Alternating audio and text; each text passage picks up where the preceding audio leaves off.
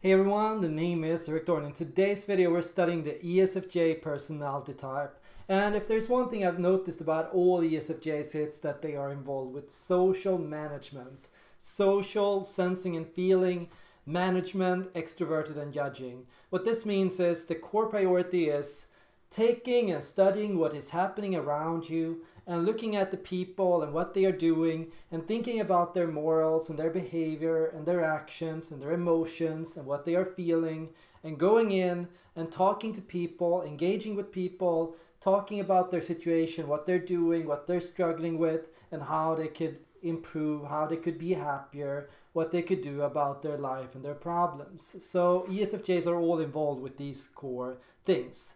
Management comes from being an extroverted and judging type. The extroverted and judging type looks at what people want, how they can get there, what goals they have, how they are trying to get there, what they are doing to get there, and then they see and then they adjust and then they say, okay, then you need to get there and then you need to make that decision for yourself and then you need to change that about yourself. So ESFJs, they make ideal coaches, they make ideal people managers. They work great in fields where you have to be social with people. You have to be attentive to people. You have to pay attention to what they are saying, what they're doing, what they are going through.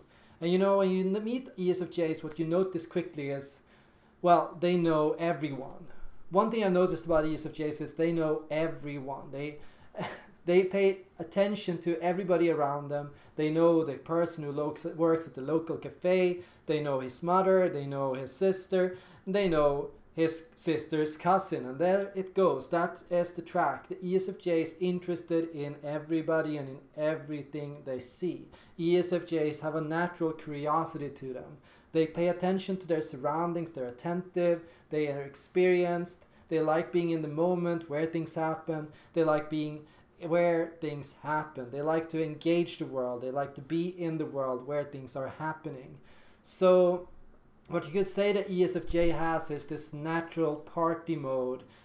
And in this sense, what you notice about ESFJs is they like to organize the party. They don't like to be necessarily the party, but they like to organize and put it together. They are the people that plan the events. They are the people that bring discipline and structure to everything that's happening around them. So they know what they're gonna do tomorrow. They know what they're gonna do the next week. They usually have this kind of calendar to them. They manage time.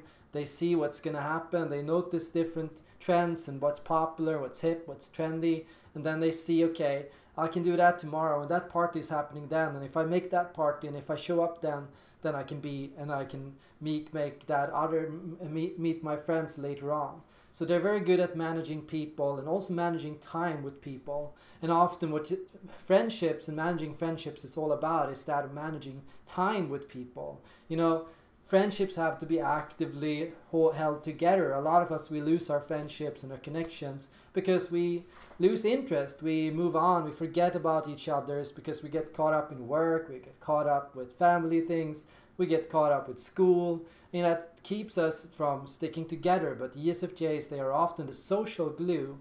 So what that means is they see and they know and they feel connected to everyone around them naturally, and their natural inclination is to like people. They start out liking everybody, you know. ESFJs, they have a generosity to them. They like giving things to other people.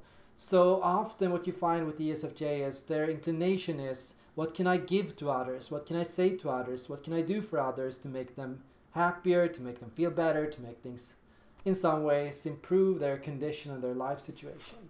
So the trait of feeling is visible here. Feeling is a benevolent concept in its very essence. Its focus is typically on life and nature, and then things that are emotional in their nature. So the ESFJ's focus is here, what can I do for people's emotions and for what they are feeling? If a person is feeling bad about something, what can I do to make them feel better? What can I say? What can I do for them? And you know, ESFJs, they are natural communicators, so they like to talk to people. They like to say, hey, and they like to give pep talks. They like to energize people. They like to share and spread passion and enthusiasm and energy. And they like to get people to feel better. Ideally, the ESFJ wants to turn you around in every conversation you have with them. come to an ESFJ when you're upset, they want you to leave the conversation feeling happy and recharged. And sometimes it can be difficult for them when you don't, when you're still not happy afterwards. Did I say something wrong? Did I not say it the right way? ESFJs sometimes sometimes over communicate or overshare or push too much emotionally on other people, to the point where other people may start putting up walls or resisting them, or deciding to be sad or deciding to be annoyed or angry, just for the sake of protecting your right to feel a certain way, the way you're feeling right now. So what the ESFJ has to learn is that of emotional boundaries. You know, ESFJs, they don't start out this way, like I've talked about them in this movie, or like this in this video. ESFJs cannot just be this way all the time. It's not possible to maintain this mood all the time. It's not possible to always be like this. You know, as an ESFJ, if you ever come to a situation where you're feeling like, I am not myself, I don't know how to be happy anymore, I don't know how to get energy, I don't have any energy, you know. What you need to look at is, am I getting my needs met? You know, ESFJs, like all people, have dominant primary core needs. And those core needs, they come from your shadow functions. So what you need to look at is introverted sensing, you need to look at feeling perceiving, you need to look at sensing perceiving, you need to look at introverted feeling. So often there comes a time where the ESFJ has to recharge and get back to themselves and get back to energy. And often what the ESFJ's 4 needs boil down to is they need people to listen to them. They need other people to see them, not just hear them, or just but also to pay attention to what they are saying, and what exactly are you saying, what exactly do you mean. ESFJs need people to decode them. They need people that listen to them, that listen well, listen hard, like seriously listen to you and introspect on what you say and think about what you say. ESFJs need to feel like other people are actually thinking about them and what they are saying and what they are feeling, and that other people can understand and think about it interpersonally, by themselves. Other people around you can take the time to reflect on you and what you've said and what you've done, and not just take what you said at face value. ESFJs also need a degree of spontaneity. You know, ESFJs, they tend to have everything planned and mapped out for them. But through this, they need people that can constantly throw new curveballs at them. They need people that can keep them on their toes. And what they need is some spontaneity in their life to keep their sensing active. They need to constantly get people around them that can say, but what about this? Now this is happening. And you said we were supposed to be there at 5. But now we have an event that just popped up at 4. So the ESFJ needs these things to happen around them to keep themselves on and to keep themselves engaged and stimulated. And without it, there is not enough energy, there's not enough fuel to fuel your dominant process, making you less communicative, making you less experienced, making you less attentive, making you less passionate. Now, as an ESFJ, what you will be doing is you will be going through phases. You won't be all of these things all the time. You'll find yourself jumping from situation to situation. So you're going to be jumping between extroverted sensing, sensing and judging, feeling and judging, and extroverted feeling, and then back to extroverted sensing. Perhaps you'll notice all of these phases through just 1 month. Often what I notice is we are sometimes in a phase where we're primarily observing.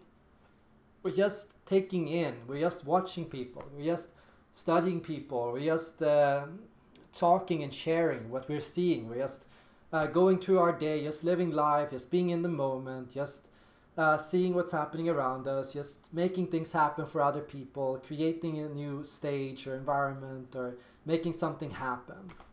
That's the extroverted sensing phase, and it's fueled by a heightened attention, sometimes hyper attention. ESFJs can get to this point where they become hyper attentive in the sense of paying too much attention to what's happening around them, to the point of missing things that's happening beneath the surface. When you're too on, when you're too engaged, when you're too charged up, you get to this point where you can become reckless and you can make decisions and you can forget about the important other considerations. So you can become ungrounded or unstable in your dominant process. It can become too much. You can become too much of yourself. There is such a thing as too much of yourself. Now, the sensing and judging phase, that's characterized by discipline, and that's when you're going through a phase of organization and structure and calendars, and you have everything planned out and everything is going through a recipe and everything is has a method and structure to it, so you know where you're going to be every day, you have a good sense of rhythm, you know the time, you know what's happening, you're keeping up with everything that's going on your to-do list. But in this sense, you can lead to over-discipline and to missing out on other important things. It can be also forgetting to schedule time to do nothing. It can also be over planning for other people and putting too much on other people's plate. It can be tying yourself down too neatly to the point where you miss some important flexibility. And what happens here is you miss out on new opportunities and you miss out on changes around you.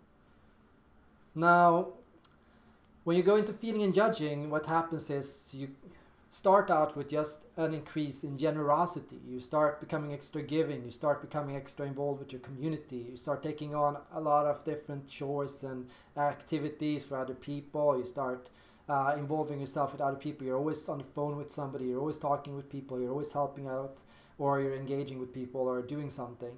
And your focus is constantly people, people, people, emotional needs, emotional needs, emotional needs. Constantly your focus is, what are my emotional goals? Where am I going emotionally? Who am I as a person? Who do I want to be? You're always working on yourself in that sense. And here in this phase, what can happen is you can start missing out on thinking and perceiving. You can find yourself in a situation where you become irrationally giving, to the sense of overgiving, becoming over generous with yourself or exceeding your boundaries. Finally, there's the extroverted feeling phase, and this is when you start feeling extra passionate. You're constantly dealing with and being around people. There's always things happening. You're focused on your moral behavior and who you are as a person. You're very focused on that interpersonal relationship you have with other people, your connections, who do I know, who do I meet, who am I going to meet tomorrow. You're focused on all those aspects of the people and what the people want and what they are thinking about, sometimes to the point where and the extroverted feeling state is sometimes known for that of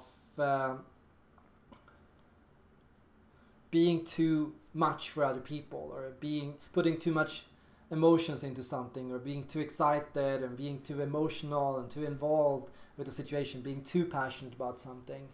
Other people can start thinking, oh, it's too much, or I can't handle this, and this is too intense for me, you know.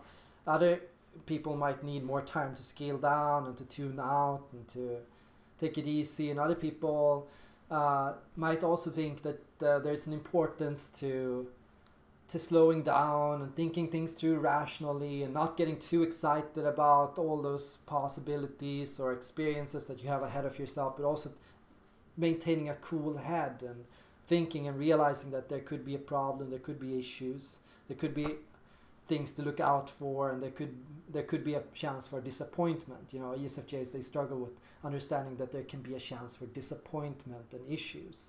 Now, for the most part, all of this is good. When you can be yourself, when you can be attentive, when you can be disciplined, kind, and passionate, in harmony with one another, all four traits of yourself balanced, when you can involve yourself with management and with people and with social matters, that's all good, that's the ideal. The only thing you need to recognize is that the inferior, your stressors, like your need for, your fear of the unknown, your issues with change and with being flexible to other people and to new ideas, all those things can be important to a small degree. Just make sure you portion it right. Make one change, but keep 9 out of 10 things together as you used to. Make one change every week, but don't make too many changes. And be kind, because that's always great, but do something for yourself once a week. Do something just for yourself. Or, be very passionate and be excited, but sit down for a minute, write down your doubts, write down your issues and potential problems, just so you know that it's there. That's my growth advice for you as an ESFJ. I hope this video helped you. Thanks for tuning in, and I hope to see you all in my next video.